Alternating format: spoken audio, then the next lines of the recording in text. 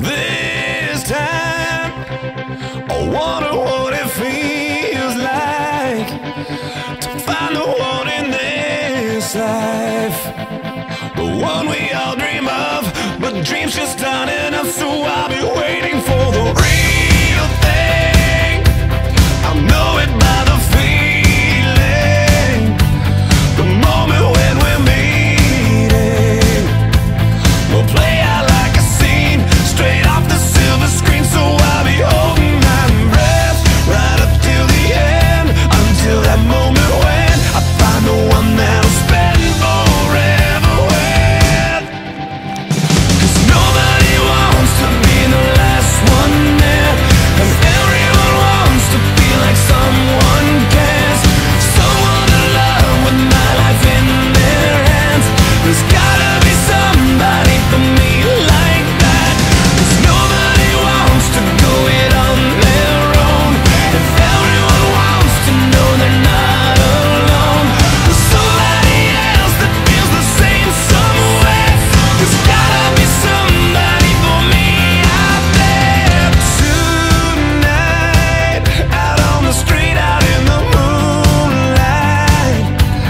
And damn it, this feels too right. It's just like deja vu, me standing here with you, so I'll be holding my breath. Could this be the end? Is it that moment when I find the one that'll spend forever with?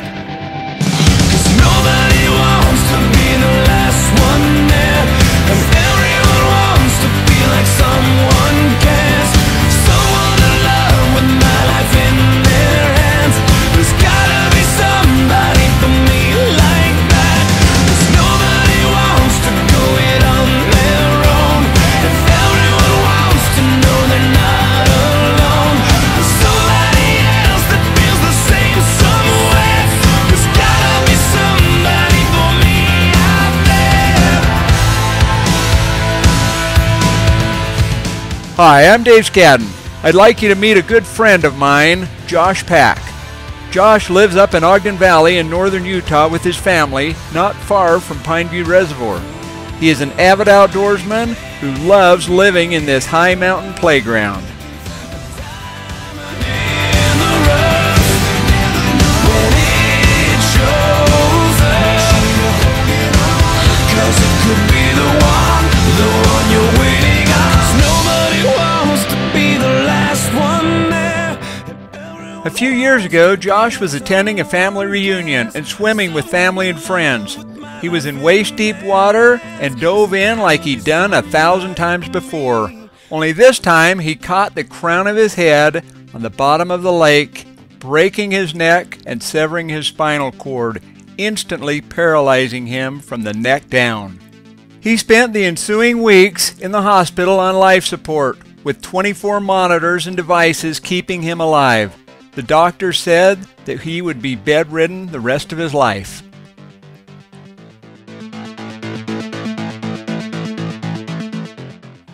You know, through the faith and prayers of his cool family and community and raw determination, Josh miraculously left the hospital in a self-propelled wheelchair.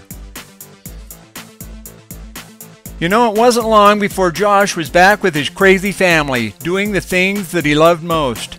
Matter of fact, he was soon back on a riding lawnmower, working with his brothers in their yard care business, and earned enough to buy a specially equipped Polaris razor.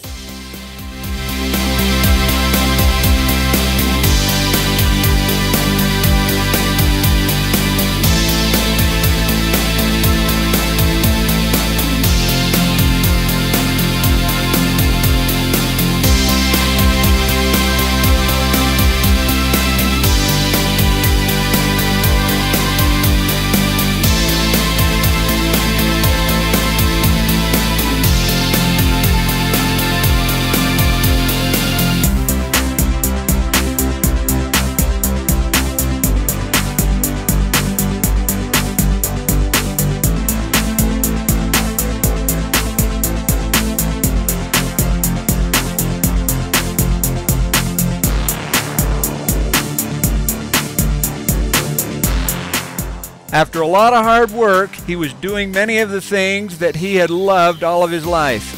Matter of fact, it wasn't long before he had purchased a specially equipped truck. You'll know when you pass Josh, he will be grinning ear to ear.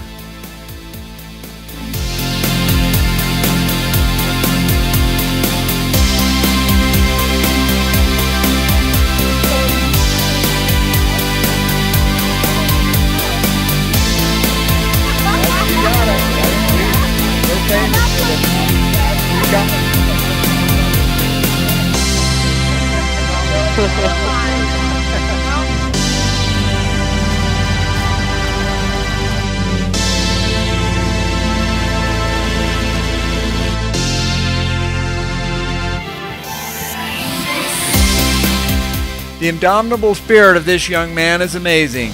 He refuses to bow down to the challenges before him.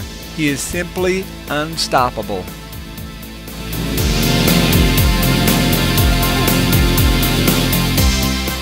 I had the privilege a while back of hooking up with Josh to face the demons that have haunted him the past few years since his accident. Josh wanted to venture back out onto the same water that had betrayed him and do it on one of my new stand-up paddleboards.